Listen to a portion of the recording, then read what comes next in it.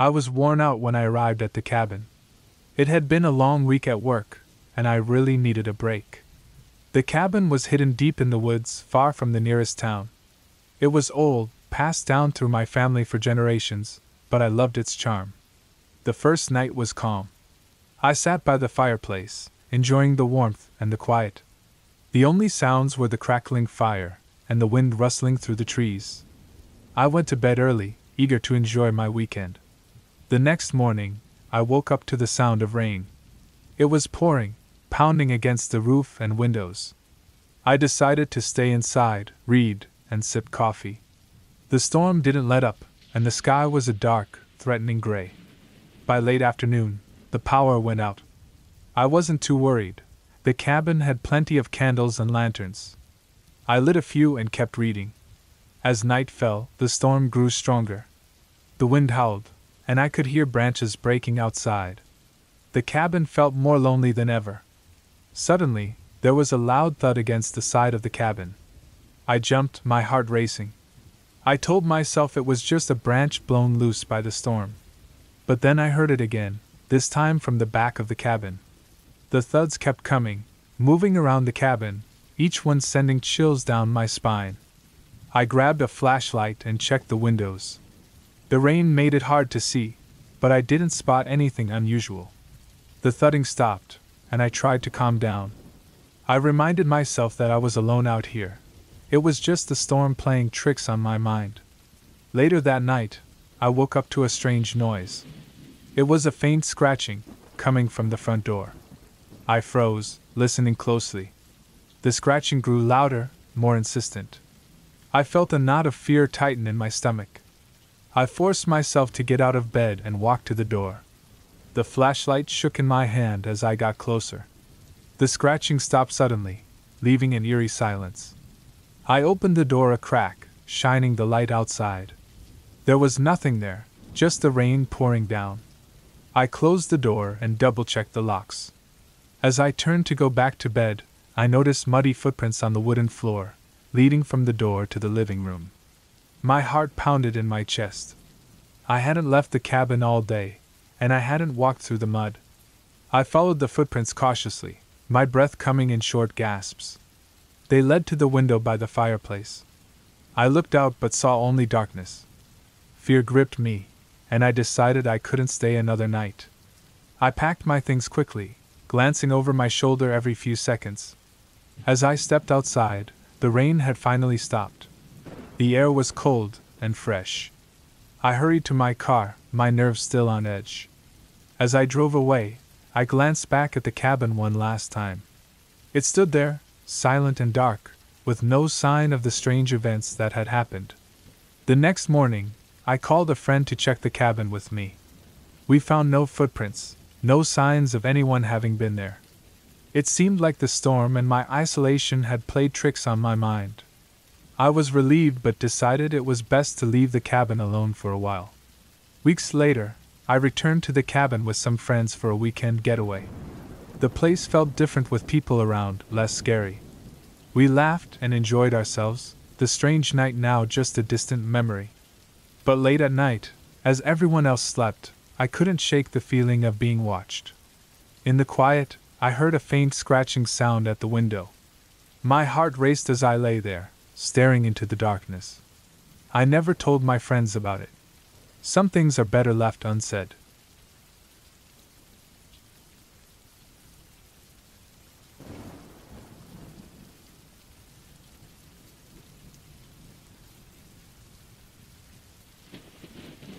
I had been craving a break from the city. The constant noise, the rush, the never-ending stress, it was all getting to me.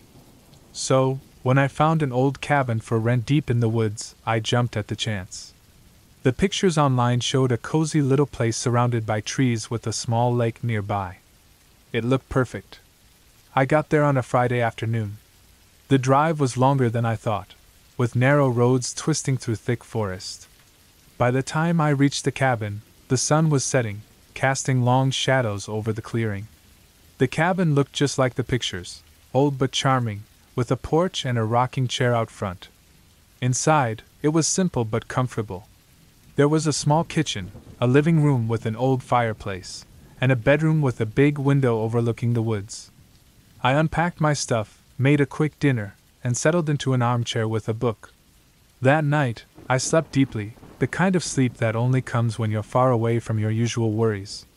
But the next morning, I woke up feeling uneasy. It wasn't anything specific, just a feeling that something was off. I brushed it off as city nerves and decided to go for a hike to clear my head. The trail behind the cabin was overgrown but walkable. I walked for about an hour, enjoying the fresh air and the sound of birds. When I turned back, I noticed the cabin seemed smaller from a distance, almost blending into the trees. As the day went on, the uneasy feeling grew. I kept hearing noises, the creak of the floorboards, the rustle of leaves outside, a distant thump. I told myself it was just the sounds of an old house in the forest, but it didn't help. That evening, I built a fire and tried to relax. As the night grew darker, the noises became clearer. It sounded like footsteps outside, slow and steady. I got up and looked out the window but saw nothing. Just the trees, swaying a little in the breeze. I decided to go to bed early, hoping sleep would come quickly. But the noises continued, and now they seemed to be inside the house. The creak of the floorboards was closer, the thumps louder. I lay in bed, my heart racing, listening to every sound. Then I saw it. The front door was slightly open. I was sure I had locked it. I got up, my hands shaking, and closed it firmly. But as I turned back to the bedroom, I saw something that made my blood run cold. Muddy footprints led from the door to the kitchen. They weren't mine. I grabbed a kitchen knife and backed into the bedroom, locking the door. I called the police, whispering into the phone. They said it would take at least half an hour to get to me. I sat on the bed, gripping the knife, listening to the sounds of someone moving around outside the door. Minutes felt like hours. The footsteps outside my door were constant, and the doorknob jiggled once. I held my breath, hoping the lock would hold. Then, suddenly, there was silence. The only sound was my own heartbeat, loud in my ears. After what felt like forever, I heard sirens in the distance. I stayed locked in the bedroom until the police arrived. They found the door open, but no one inside. The footprints led back out into the forest, disappearing into the underbrush. The police couldn't find any sign of who it was. They suggested it was a drifter or someone looking for shelter. I didn't care. I packed my things and left the cabin that night, not stopping until I was back in the city. I never went back to that cabin. It took a long time for the fear to fade, but eventually it did. Now, when I need a break, I choose a place with more people around.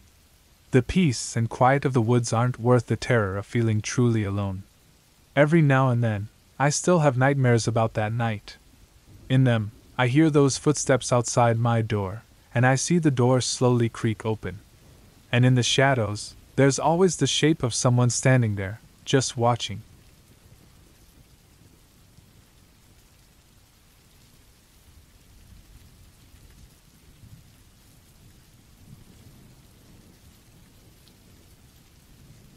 I decided to take a break from the busy city life.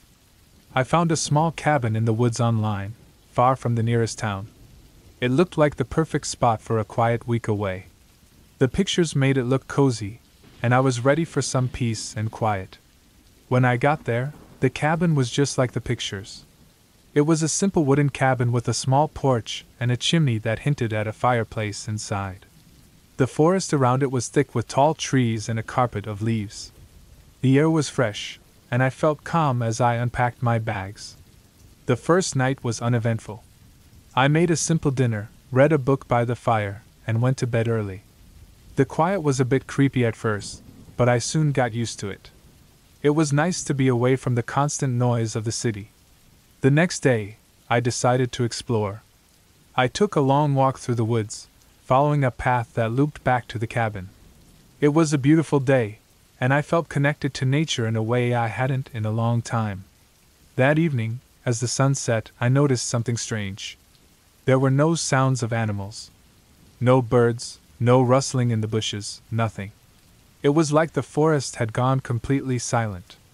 I shrugged it off, thinking maybe it was just in my head, and went inside to start a fire. Around midnight, I was woken up by a noise outside. It sounded like footsteps, slow and steady, crunching through the leaves. My heart started pounding. I told myself it was probably just an animal, but the footsteps sounded too heavy for that. I got out of bed and looked out the window. The moon was bright, casting long shadows across the ground. I couldn't see anything unusual. I listened carefully, but the footsteps had stopped. I told myself I was just being paranoid and went back to bed. The next night, the footsteps came again, but this time they were closer. I lay in bed, holding my breath, hoping they would go away. But they didn't. They circled the cabin slowly, almost like someone was checking the place out. I didn't dare move. Morning came, and I decided I couldn't take it anymore. I packed my things and decided to leave. As I was loading my car, I found something strange on the ground near the porch. It was a small, handmade doll, crudely made from twigs and string. It hadn't been there before. I felt a chill run down my spine. I quickly finished packing and drove away, my eyes darting to the rearview mirror the whole time. When I got back to the city, I couldn't shake the feeling of unease. I told a friend about my experience, and she suggested I look up the area online. I found out that the woods near the cabin had a dark history. People had gone missing there over the years, and some locals believed the forest was cursed. I didn't believe in ghosts, but something about the place felt wrong. In the end, I was just glad to be home, safe and sound. But the experience stayed with me. A few weeks later, I was going through my photos from the trip. As I zoomed in on a picture of the cabin, I noticed something in the background. There, among the trees, was a dark figure watching me. I felt a shiver run down my spine. I never went back to that cabin, and I still have nightmares about those footsteps and that dark figure. It was a reminder that some things are better left unexplored. Sometimes, the unknown is more terrifying than any ghost story.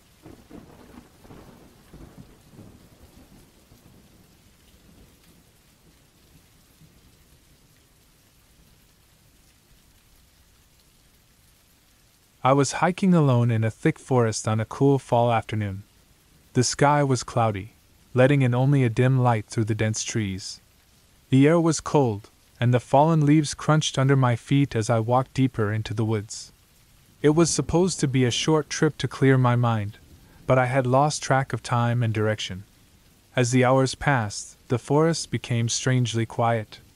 There were no bird calls, no rustling of small animals, just the sound of my breathing and the occasional snap of a twig under my boots. I started to feel uneasy. My phone had no signal, and the sun was beginning to set. The thought of spending the night in the forest alone made me feel scared. I began to walk faster, hoping to find the trail back, but the woods seemed to close in around me. Every tree looked the same, and the path I thought I was following had vanished. Panic began to set in as it got dark. I had no flashlight, only the weak light of my phone to guide me. The forest grew colder, and shadows got longer, creating strange shapes that played tricks on my eyes. My mind raced with the worst thoughts. I could hear my heartbeat pounding in my ears.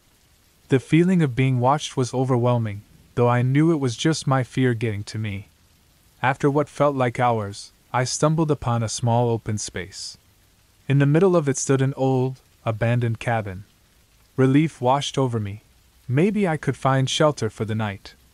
I approached carefully, the floorboards creaking under my weight as I stepped inside. The cabin was empty, except for a few broken pieces of furniture and a dusty old lantern. I lit it and felt a small bit of comfort in the warm glow it provided.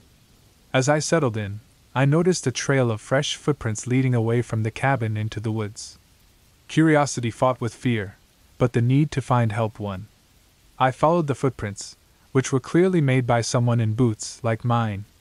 The trail was winding and hard to follow in the dark, but the faint light from the cabin behind me gave me some direction. Suddenly, I heard a distant sound of rushing water. Hope filled me. Water often meant people nearby. I walked faster, the sound growing louder with each step. Finally, I broke through the trees and found myself standing at the edge of a river. Across the river, I could see the faint lights of a small town. Relief and joy washed over me. I had made it out of the forest. I carefully crossed the river, the cold water biting at my legs, but I didn't care. I was safe. As I reached the other side, I turned back to look at the dark woods one last time, grateful that I had made it through. The townspeople were kind and helped me warm up and find my way home. I learned that the forest was known for its confusing paths, and many hikers had similar experiences. I vowed never to hike alone again, but I was grateful for the lesson learned and the strength I found within myself. Months later, I couldn't shake the feeling that I was being watched. Even in the safety of my home, I sometimes felt eyes on me. One night, as I was lying in bed, I heard the faint sound of leaves crunching outside my window. My heart raced as I peered into the darkness, half expecting to see the same forest I had escaped from. But all I saw was my backyard. Yet, as I turned away, I saw a muddy footprint on the floor by the door. A boot print, similar to mine.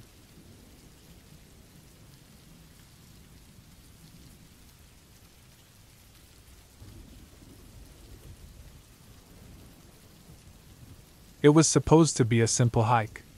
I needed a break from the city, from work, from the endless noise. The forest seemed like the perfect escape. The trail was easy to see, wide and clear at the start. Sunlight streamed through the trees, making playful shadows on the ground. As I walked deeper, the path got narrower. The trees grew closer together, their branches forming a thick roof over me. Despite the summer heat, I felt a slight chill. I ignored it, thinking it was just the dense shade. An hour in, I realized I hadn't seen another person since I left the parking lot. The forest was strangely quiet. No birds, no rustling leaves. Just the sound of my own footsteps and breathing.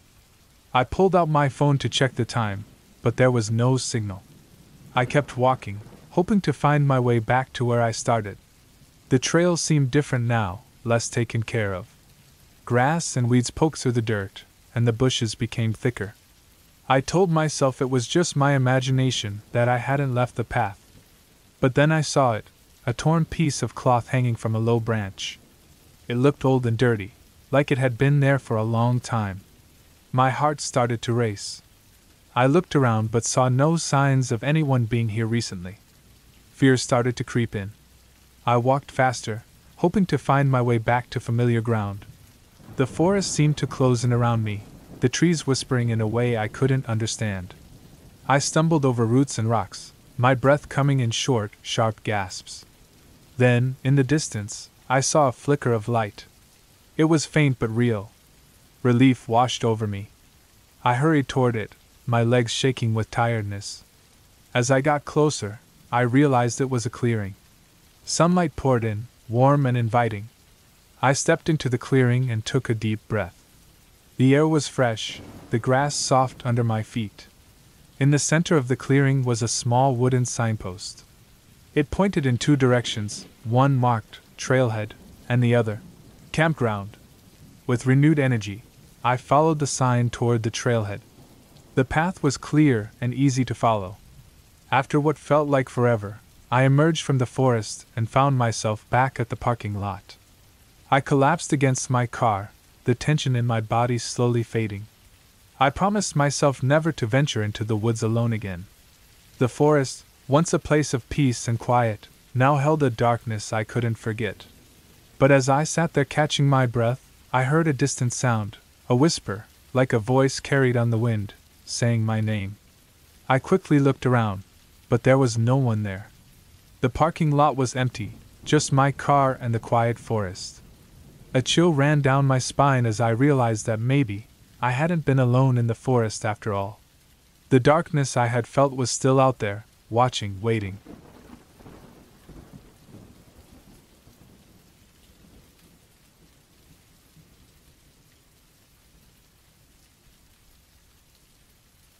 The sun had just set, and I found myself on a narrow path deep in the forest. I had taken this route many times before, but something felt off tonight.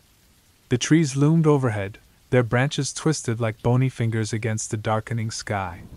The air was still and heavy as I kept walking. I had planned to be home by now, but I lost track of time while exploring a new trail. The daylight faded quicker than I expected, and now I had to find my way back in the dim twilight. My phone's battery was dead, so there was no light to guide me, just the faint glow of the moon sneaking through the thick branches. Every sound seemed louder. The crunch of leaves under my feet, the snap of a twig somewhere behind me, it all set my nerves on edge. I told myself it was just the usual sounds of the forest. Still, I couldn't shake the feeling of being watched. I started walking faster, hoping to reach the main trail before it got completely dark. As I moved, shadows danced at the edge of my vision, flickering in and out of sight. I tried to focus, but the path seemed to stretch on forever, each step taking me deeper into the unknown. Then I tripped. My foot caught on a root, and I fell hard onto the ground. Pain shot through my ankle as I scrambled to get up. At that moment, the forest seemed to close in around me, the trees pressing closer, their branches whispering secrets in the wind. Panic hit me. I forced myself to breathe slowly, to think. I needed to keep moving. Limping, I pushed forward, looking for any sign that I was on the right track. Time felt like it was dragging, each minute stretching into forever. Finally, I saw it, a faint light in the distance. Hope sparked inside me, and I hobbled toward it. As I got closer, I realized it was the main trail, lit by the moonlight breaking through the trees. Relief washed over me, and I quickened my pace despite the throbbing in my ankle. When I reached the trail, I stopped to catch my breath. The path ahead was clear, leading me out of the forest and back to safety. I took one last look behind me, half expecting to see something lurking in the shadows, but there was nothing. Just the silent, dark forest. With a deep breath, I kept walking, each step bringing me closer to home. The fear that had gripped me began to fade, replaced by a sense of relief. I had faced the forest and found my way out. As I emerged from the trees, the first light of dawn touched the horizon, painting the sky with shades of pink and gold. I knew I was safe. But as I turned to take one final look at the forest, I saw it, a pair of eyes, glowing faintly in the darkness, watching me. My blood ran cold. I hurried home, the eerie feeling that I wasn't alone lingering long after I shut my door.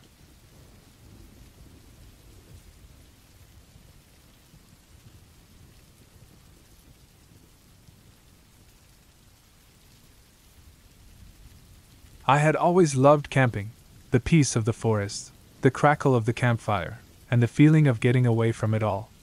One weekend, I decided to go to a remote spot I had read about online. It was supposed to be beautiful, with a clear lake and great trails. I packed my stuff and left early in the morning, excited for a weekend alone.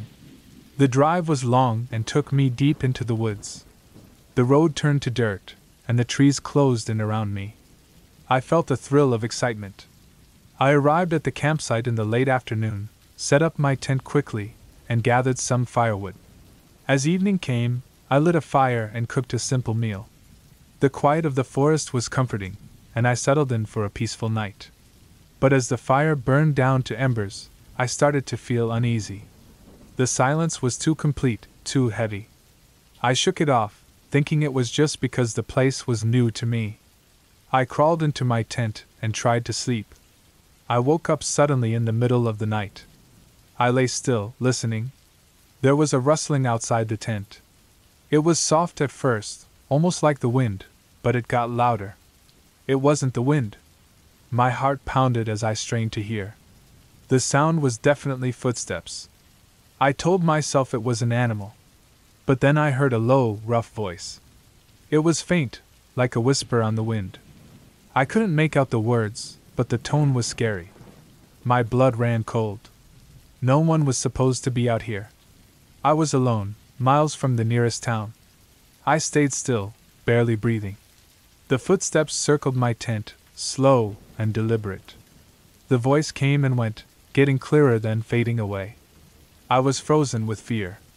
I reached for my flashlight but stopped, scared the light would give me away. Minutes felt like hours. Eventually, the footsteps faded into the distance, and the forest fell silent again. I stayed awake the rest of the night, every sound making my fear worse. I waited for dawn, counting the minutes until the first light seeped through the tent. As soon as it was light enough to see, I packed up my gear quickly. My mind was racing with questions and fears. I needed to get out of there. The drive back felt longer than the drive in. I kept checking my mirrors, half expecting to see someone following me. I reached home exhausted but relieved. The safety of my house had never felt so welcoming. I couldn't shake the feeling of being watched for days. I still don't know who or what was out there that night, but I learned to trust my instincts. A week later, I was still on edge. Then, one evening as I was closing the blinds, I saw something that made my heart stop. In the distance, just at the edge of my property, there was a figure standing in the shadows. It was the same low, rough voice I had heard that night in the woods, whispering my name. I haven't been camping since,